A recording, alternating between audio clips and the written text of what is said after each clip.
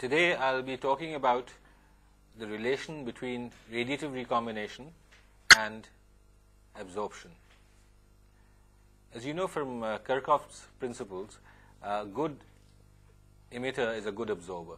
Similarly, in the case of semiconductors, one can show that a material like gallium arsenide, which is a direct gap material,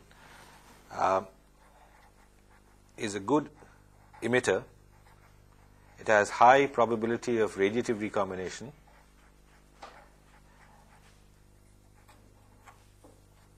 Since it's a good absorber, it has a very low absorption depth.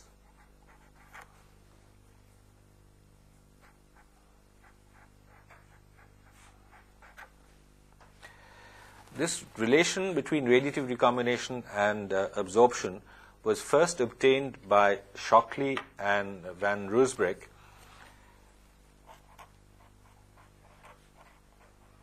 and hence it's called the Shockley-van Roosbreck relation.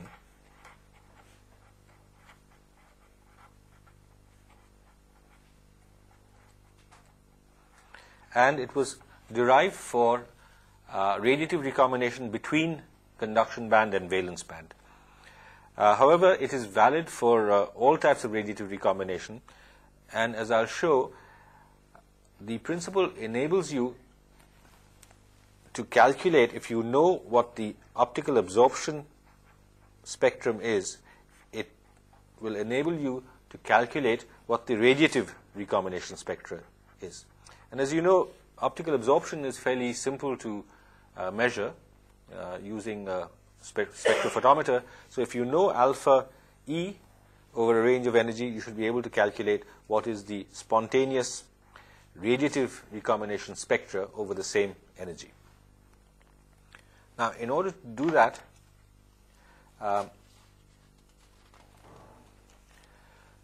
one has to consider that in thermal equilibrium,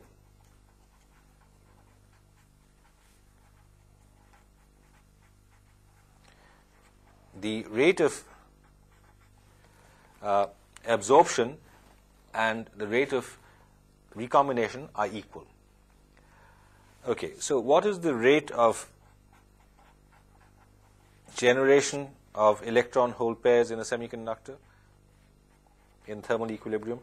The rate of generation of electron-hole pairs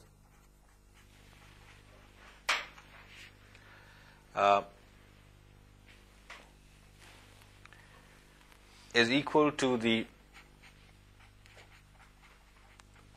rate of radiative recombination, and if we call this R spontaneous as a function of nu, where nu is the vibrational frequency, R spontaneous nu d nu must be equal to P absorption nu, that's the probability of absorption, to rho nu, which is the density of photons at that frequency nu, into d nu, where P absorption nu is the probability of absorption of photon with energy h nu with frequency nu, and rho nu is the radiation density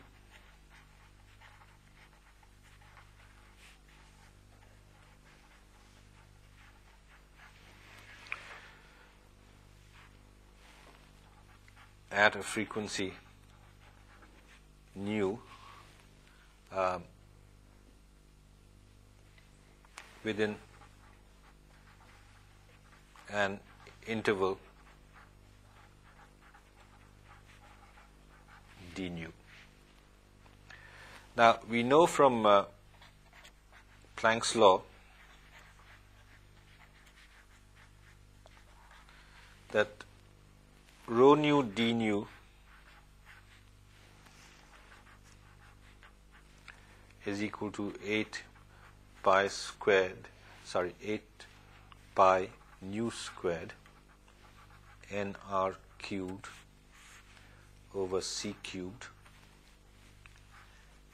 and the Bose-Einstein factor E over h nu, kb is the Boltzmann constant, minus 1, where nu is the frequency, nr is the refractive index of the material, of the semiconductor, which is considered to be constant, independent of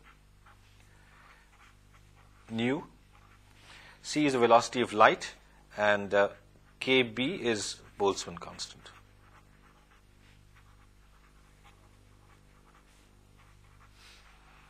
This is to distinguish it from K, which is the extinction coefficient. Suppose we write this as equation 2, this is equation 1.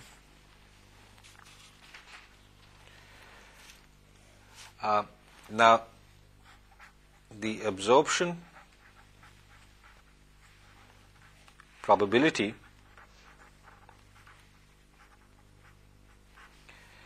of a photon is related to the mean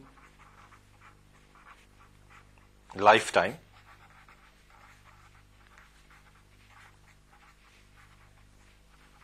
in the system. So P nu is just 1 by tau nu. So this is, say, equation 3. And this lifetime can be related to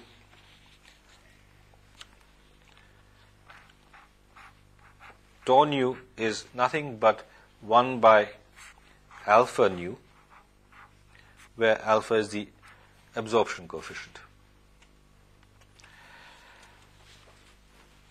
Further, we have photons traveling with the velocity of light in the medium. V is C by nr.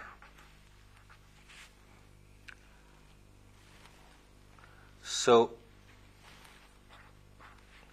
tau nu is nothing but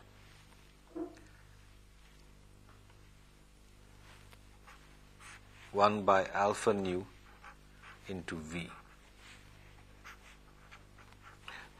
Sorry, here this is not equal to, but this is proportional to. This is proportional to 1 by alpha nu. Okay.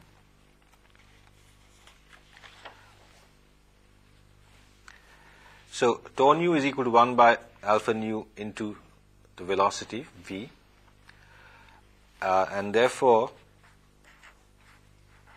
P nu is equal to alpha nu into V, and this is alpha nu, V is C by nr.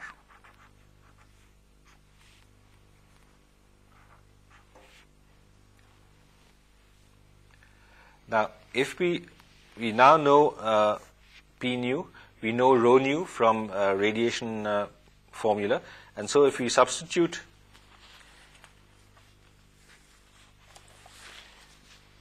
we know P, we know rho, so if we substitute here, we get for our SP, spontaneous, that is equal to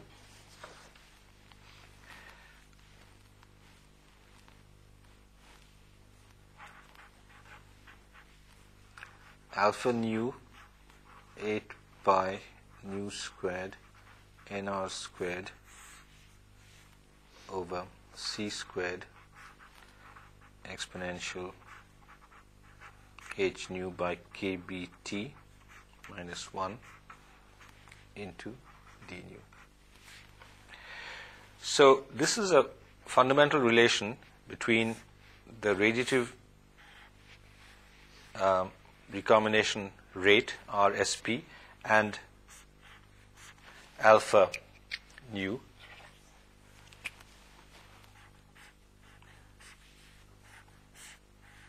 which are both properties of the semiconductor.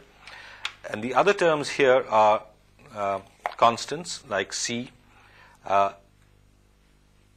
NR depends upon the material, the semiconductor refractive index, and the Kb is a constant. Obviously, this depends upon T. It is a strong function of the temperature. So in principle, this is the relation which relates R Sp nu to alpha nu. Now, alpha can be expressed in terms of the extinction coefficient, because we know, as we had seen earlier, that alpha nu is nothing but 4 pi nu k nu by C, where k is the extinction coefficient. It's the imaginary part of the complex refractive index. So one can rewrite the expression using this equation, and then one gets R nu is 32 pi squared k nu n squared nu cubed over c cubed exponential h nu by k bt minus 1 d nu. So now the relation is between R and the extinction coefficient k, which can be measured experimentally.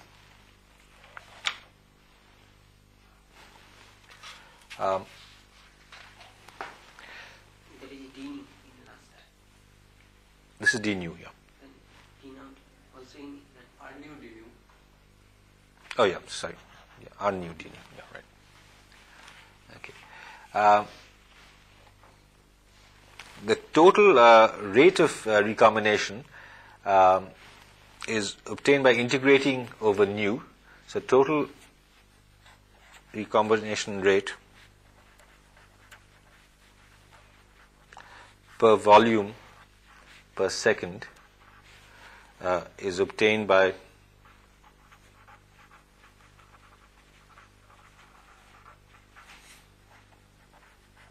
integrating over all photon frequencies.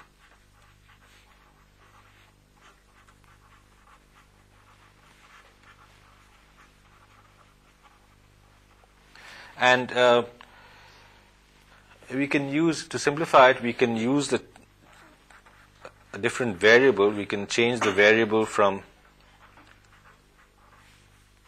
nu to u, defined as u is equal to h nu by kbt. Therefore, du is h by kbt d nu.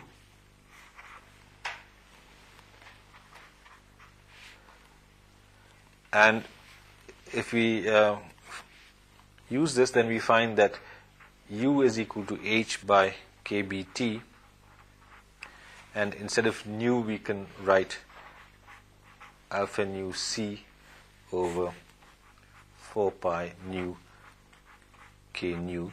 This is from the expression 7. This is using this expression. And writing nu is equal to alpha c over 4 pi k. Alpha c by 4 pi k. Okay.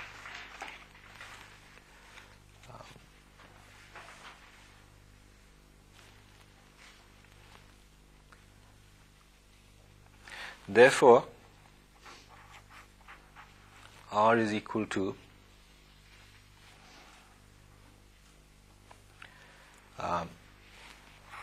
8 pi nr squared kbt cubed over c squared h cubed, and then we integrate 0 to infinity alpha as a function of nu u squared over e to the power u minus 1 du.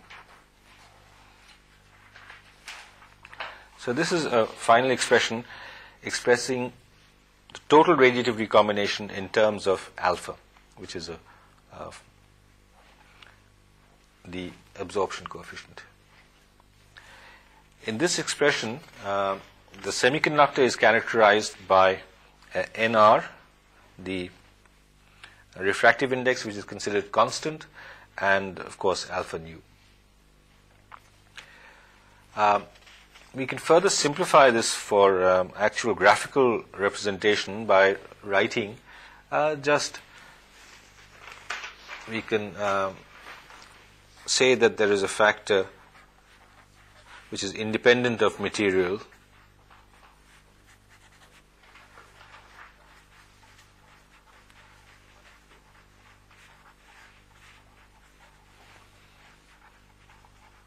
which is just U is equal to 8 pi c squared kb t over h cubed u squared over e to the power u minus 1. And therefore, if we use this, then the expression R nu d nu is just nr squared alpha nu into u. So if we know alpha, we know nr, we can calculate this constant, then we can find out R. I'll illustrate this graphically for a material germanium at 300 K, whose extinction coefficient is known, and one can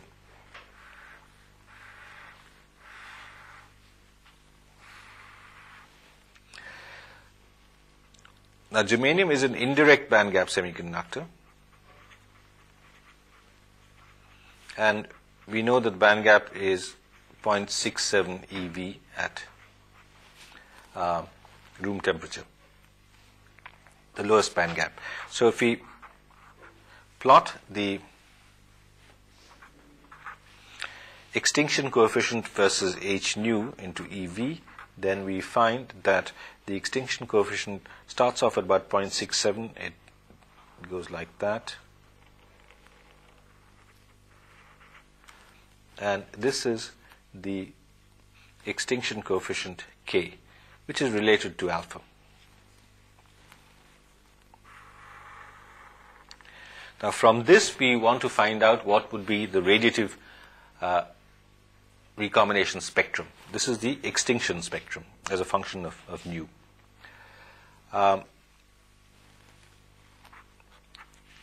Using this now and knowing NR, we can calculate this, and here we use we change from U to a factor U dashed, which is just a constant.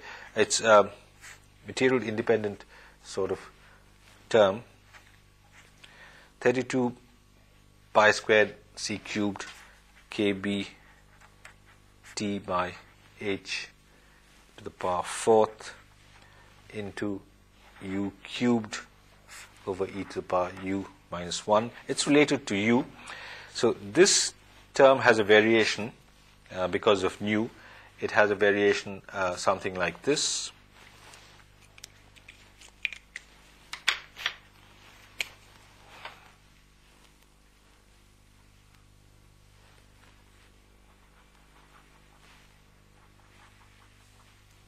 This is this term u dashed.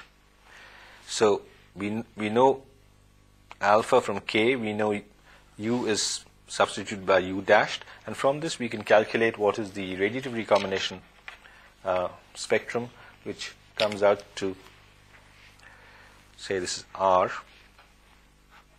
which is nothing but P nu rho nu in centimeter per centimeter cube per second, and the spectrum that we get is of this type.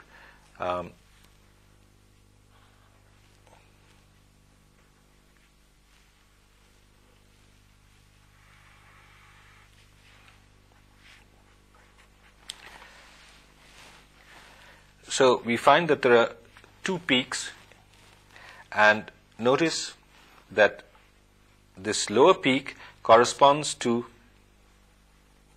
this absorption edge at 0.67 eV, and there is a higher peak corresponding to an energy of about 0.82 eV. Now, can you explain this physically on the basis of the band structure of germanium? This is where absorption is starts. This is the absorption edge, this is the indirect absorption edge. So, obviously, electrons and holes which are created due to absorption will recombine and giving rise to radiation here. What is this due to? Right. This is due to the fact that if you look at the band structure of germanium,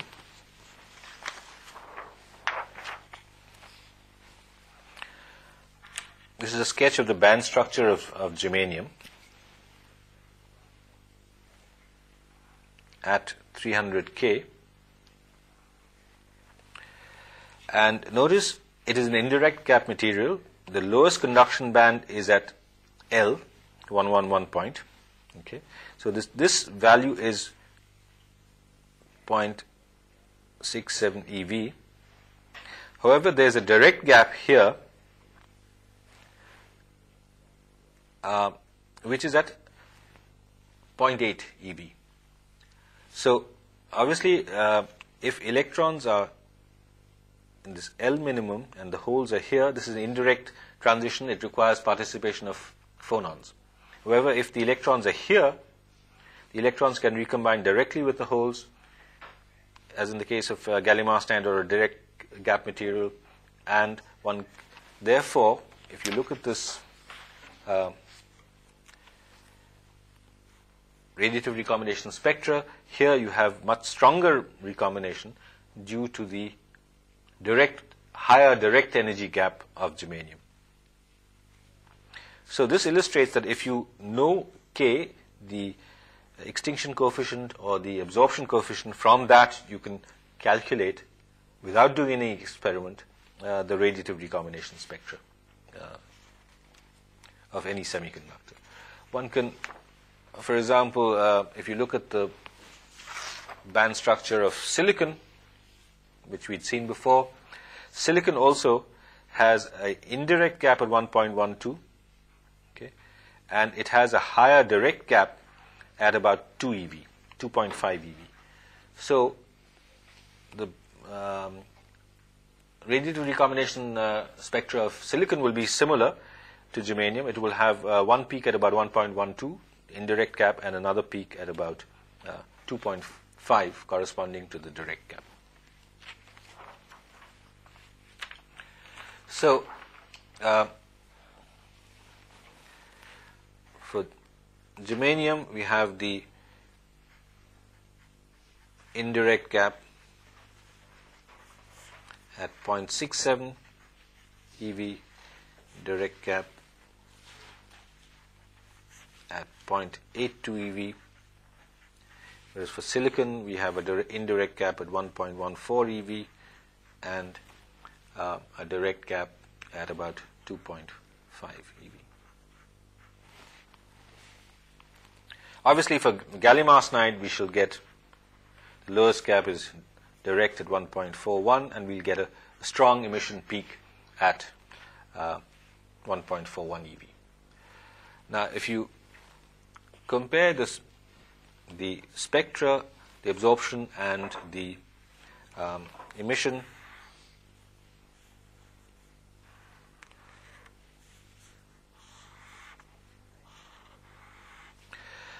overall, the absorption spectra couples from a photon can come in and excite electrons from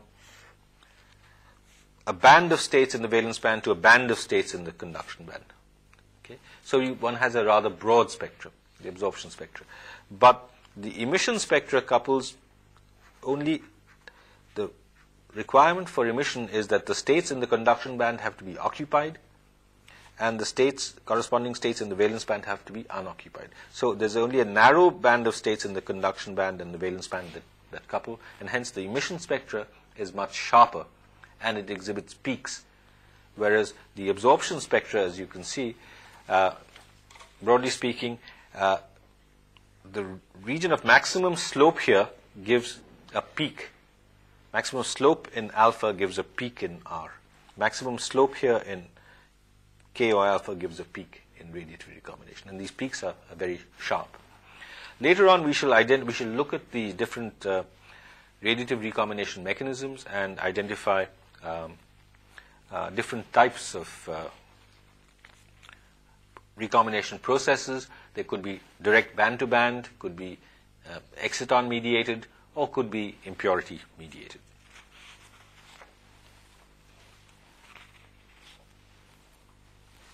Right. When we look at radiative recombination spectra, we would like to explain the spectra, and to explain recombination spectra, luminescence spectra, we sometimes take the help of what are known as configuration coordinate diagrams. And I will just briefly explain.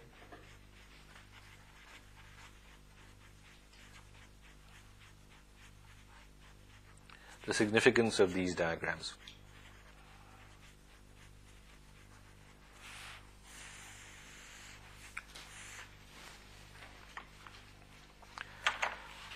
Suppose we have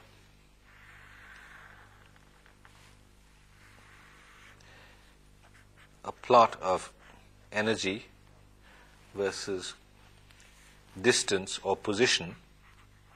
This is a configurational coordinate axis of distance,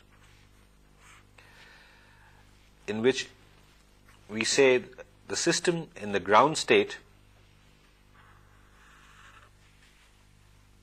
has an energy, obviously it occupies a position of lowest energy, and it has a configurational coordinate axis at x0. This is the ground state of a system. Vibrational energy will mean that the system vibrates about this, and it may be in a slightly excited state, not at, suppose this is given by some energy E, say. Okay. Now, if you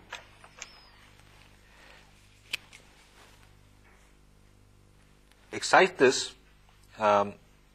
these can be electronic energy states. If we excite this, then the excited state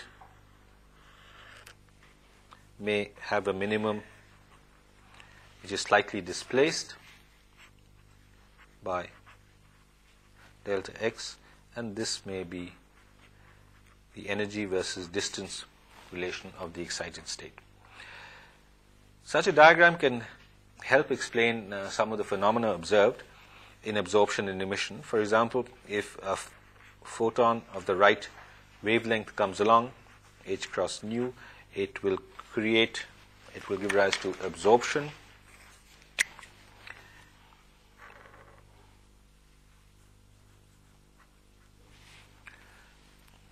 from, say, position from point A to point B.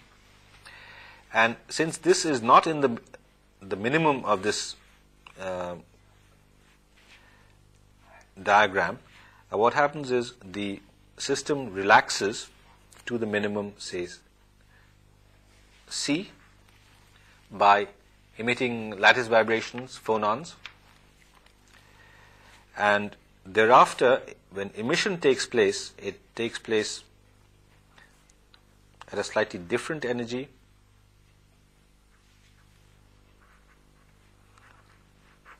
This is h nu emission, and this is h nu absorption, to a point D, which is again not at the minimum of this, and then further relaxation takes place from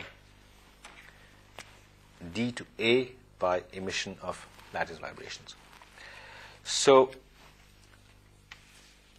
such a configuration coordinate diagram explains the fact that, for example, h nu A, the energy is greater than h nu E.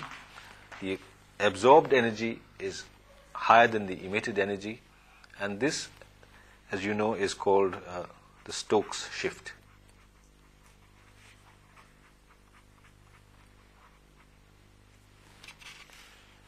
And the Stokes shift is just h nu A minus h nu E. Here we are invoking the Frank-Condon principle, as you know, that the electronic transitions are too fast for the atoms to follow. Okay? The atomic coordinates do not change when the electronic transitions take place. Then after the electronic transition has taken place in the excited state, the system adjusts. The atoms may relax. This is called relaxation to its minimum energy configuration. The electron transition occurs again, emitting radiation, and then atomic relaxation takes place. So this explains the well-known phenomena of Stokes shift. And as a problem, I can ask you to consider that sometimes we have an anti-Stokes shift. That means the emitted energy is higher than the absorbed energy. So as a problem, I'd ask you to think of this. What is the condition under which this anti-Stokes shift can Ground study begin excited somehow. Yes, think about that and let me know what is the possible explanation for that. So, okay, let me just go back to this and explain, write it out. AB is a process of photon absorption.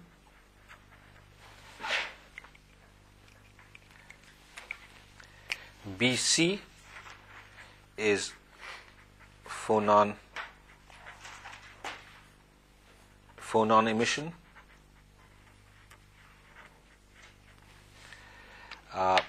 CD, this process is photon emission, and again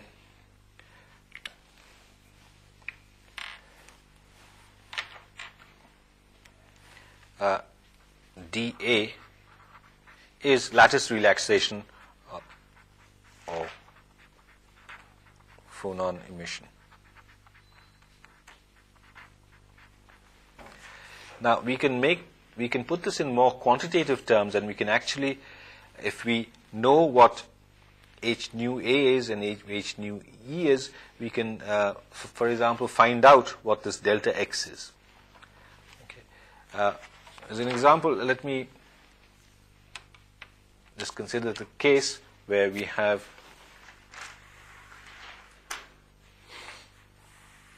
for simplicity, let me draw this ground state minimum at x equal to 0, and the excited state could be shifted somewhat.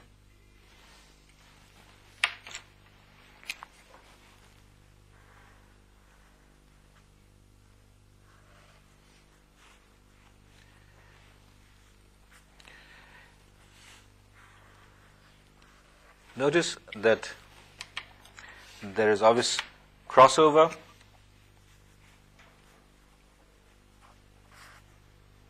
There's intersection. This is the lowest energy in the ground state, and this is the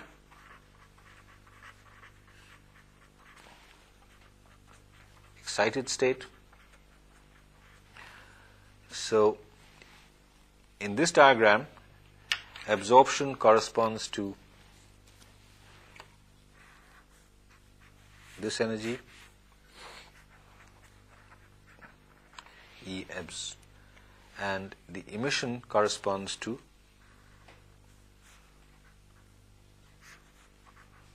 E emission, and the difference between the two minima can be given as E0. Now, one can make certain approximations for calculations and say that let these variation of energy with configuration coordinate be parabolic in nature. Okay, so one can say that, say, the ground state energy UG is going as half kg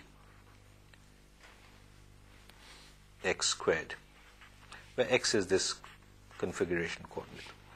It may be the relative displacement of the center of electronic charge to the atom. What is kg? Kg is a force constant.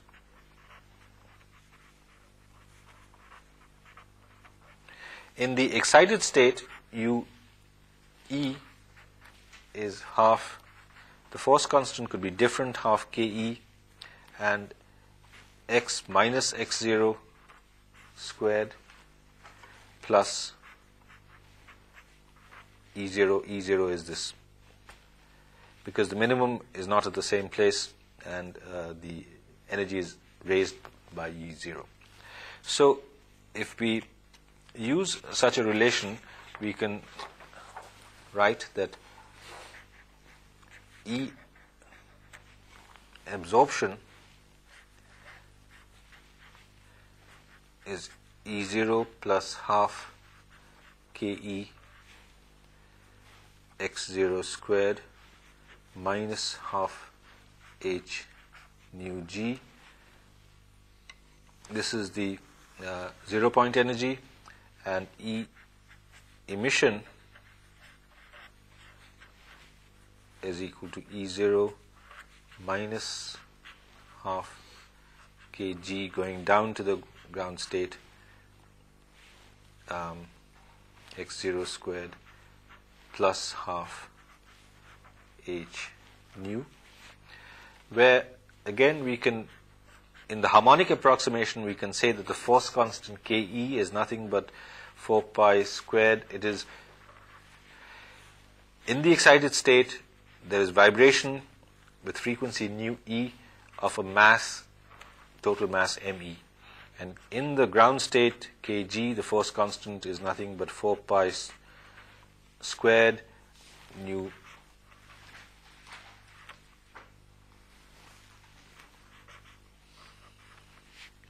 I think this will be 4 pi squared nu e squared, and this is nu g squared, and this is the mass of the system in the ground state, and this is in the excited state. And from this one can, experimentally what do you measure? Experimentally you can measure EM0. Okay. We know M. We can, in simple cases, we can say that ME is equal to mg. Okay. We know nu E and the nu G, the lattice vibrational frequencies. And from this we can find x0. We can find this displacement x0. If you know another parameter, and that is EQ. What is EQ?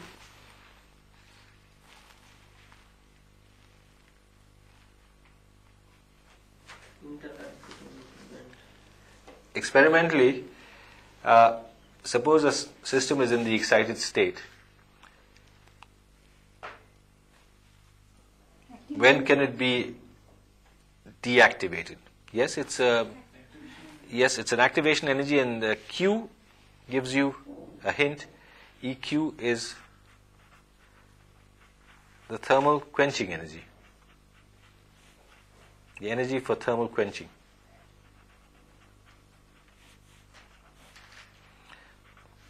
That means if the experiment is done as a function of temperature, okay, the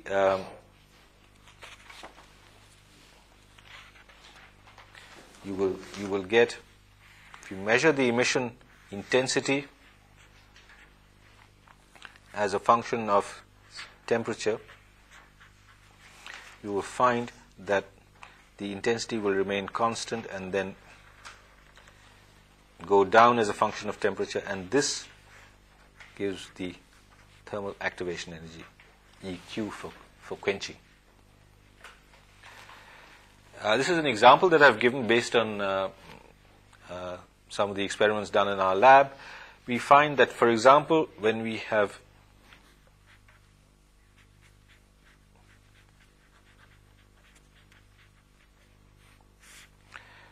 in indium phosphide, if we dope indium phosphide with copper, which is a divalent ion, obviously this forms acceptors, and we find experimentally that EM emission takes place at 1.216 eV.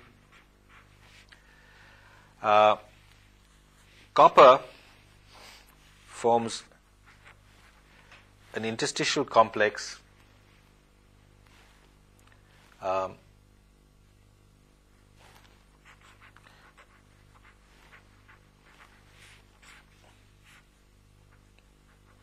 with zinc in an acceptor site of this type, and we can take, for example, M is M of phosphorus plus some alpha squared M indium. This mass of the system is the mass of the phosphorus atom plus the indium in the nearest neighbor sites. That is forming the system, the radiative recombination system. So if all this is known, then experimentally we find that, for example, the quenching energy is 77.4 MeV. What is done is actually we then know this curve because Kg is known. We know this curve because Ke is known. If we know the difference, okay, we know and we know EQ, so we can adjust these two curves so that we get the right crossover, and from that we deduce, in this case, that X0 is 0.079 angstroms. Okay. So this displacement of the excited state is very small. So there is what do we deduce? That this lattice relaxation is very small. Okay. The two minima are displaced by very small value of x. X0 is very small. This is a case of a small lattice relaxation. In the case of ionic systems, this lattice relaxation may be quite large. Also, since this lattice relaxation is small, this energy difference, the energy given away to phonons, is also quite small. And using this, we can actually calculate how many phonons are involved in this lattice relaxation process. Okay, we can calculate. I'll give that to you as a problem. You can actually calculate the number of phonons. Remember, the phonons have very low energy, small energy, and so to dissipate this difference in energy, quite a large number of phonons can be involved. It may be 10 to even 50 phonons which may be involved in this lattice relaxation. So I'll stop there. In this lecture, what we've done is we've discussed the relation between radiative recombination and absorption If we know the absorption spectrum of any system, we can calculate the expected radiative recombination spectrum. And also we have looked at methods of analysis of experimental data. If we know the absorption energy, the emission energy, so we can compute a configuration coordinate diagram, and on the basis of that we can estimate what is the lattice relaxation and also the number of phonons involved in this lattice relaxation.